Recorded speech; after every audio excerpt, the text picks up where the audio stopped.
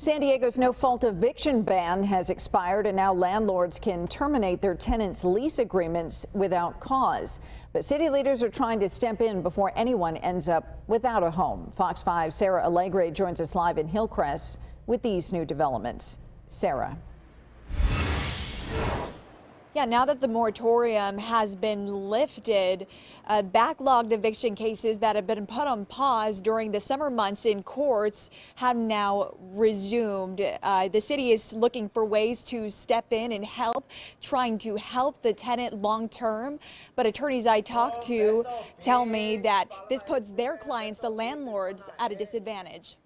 The list of reasons a landlord can cite in order to evict a tenant just got a bit longer in the city of San Diego. This following the moratorium of no-fault eviction since May of 2022. And now it's hitting. There's a tsunami of evictions. And because of these moratoriums and other laws, they were just pressing it back. They have not been able to utilize their property, even though they've owned it, they paid taxes, they made the investment. But eviction attorneys I spoke to, like Rosanna Maini, tell me its expiration is not enough given the inequity her clients have dealt over the past several years. If you give to something, you take from another.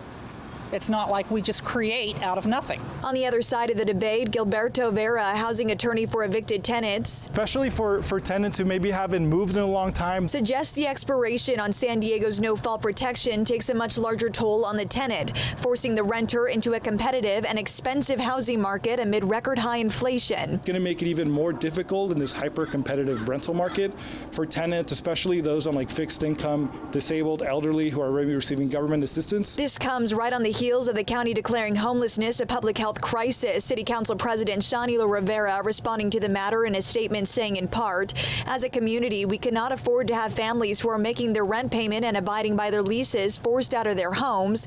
Our office is working to strengthen tenant protection as soon as possible. These no-fault evictions are now legal, and there's not anything we can do as attorneys to prevent them from happening if the landlord has served the right notice.